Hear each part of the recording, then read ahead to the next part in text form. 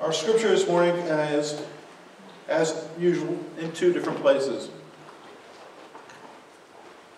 And you've probably read or heard both of them. Proverbs 22:6. This is taken from the NIV. Start children off on the way they should go, and even when they are old, they will not turn from it. Our second passage this morning comes from the letter of Ephesians, chapter 6, verses 1 through 4. I know it's mostly children left, so they don't know there's a few here. So, children, obey your parents. Make sure they heard that.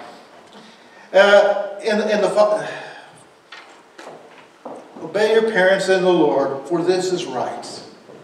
Honor your father and mother, which is the first commandment with a promise, so that it may go well with you and that you may enjoy long life on the earth. Fathers and mothers, do not exasperate your children. Instead, bring them up in the training and instruction of the Lord. Let the word of the Lord go into your ears and into your heart and lived out in your lives. Could we have the children come forward at this point in time?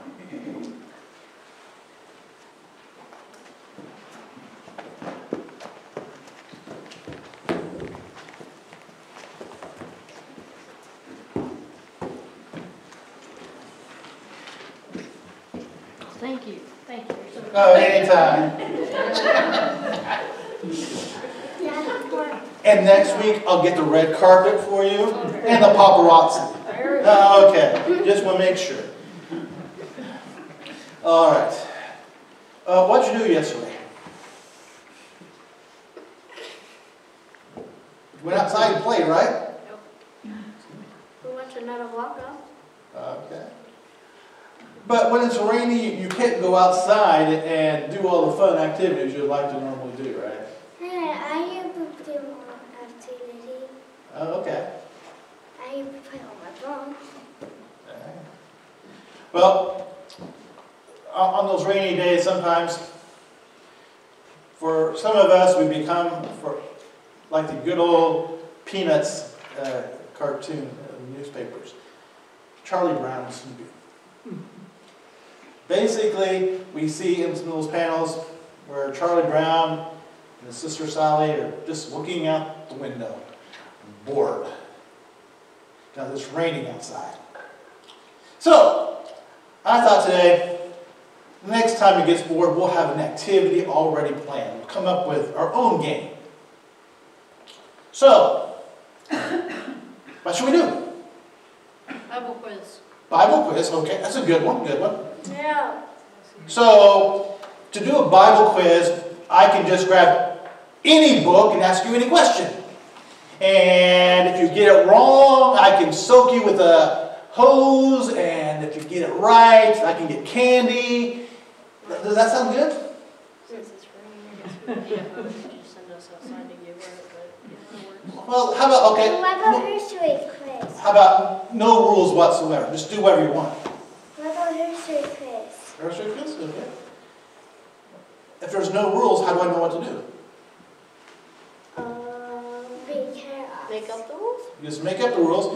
But if we don't share the rules and know what all the rules are, Then I don't know. yeah, you don't know. I mean, I can. Okay. Trying to think of a Bible quiz question right now, but I'm drawing. Oh, how many animals of each went in the ark? Four. Well, no. What? How many animals of... Two. Or no, one. Or no, two. Yeah, there's two.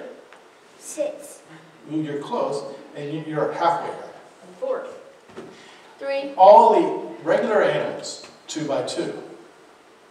But the clean animals, the sheep, the doves, 7. I guess it. Because they needed those for sacrificial.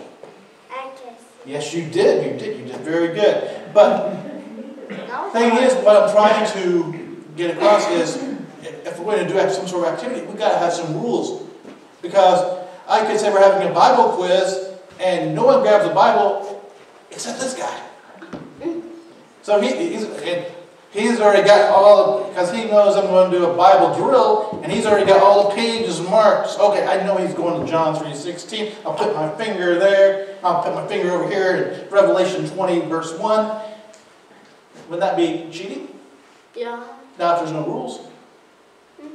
So, it's hard to get anything done when we have rules. The reason why I say all this is because sometimes we don't like rules. Do you like when mom and dad tell you to clean your room? Do you like when the teacher said you got to get this work done by tomorrow?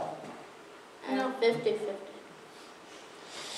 When you want to fire off a firecracker, but parents say no.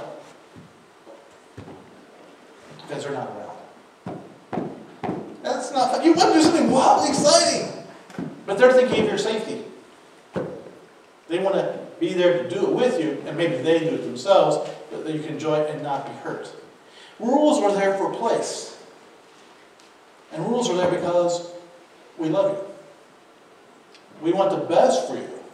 It may seem like we're trying to rob you of all the fun of life.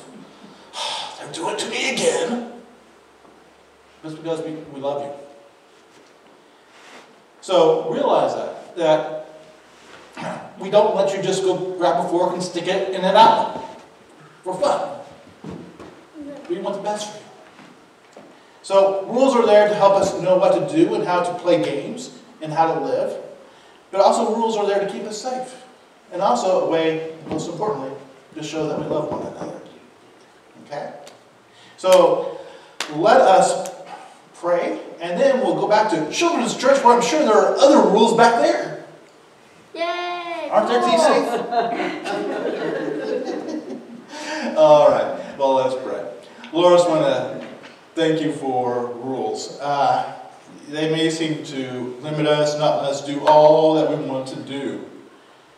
But there are reasons. It's because you love us. You want to give us guidance on how to live the best life possible. That's why you gave us the 10 Commandments and the 2 greatest commandments, to remind us how much you love us. We want to follow you, dear Lord. And that means being obedient. And that means knowing that there are rules and regulations. But it's not to hamper us, but to actually give us more joy. In Jesus' name, amen. All right. You may be dismissed.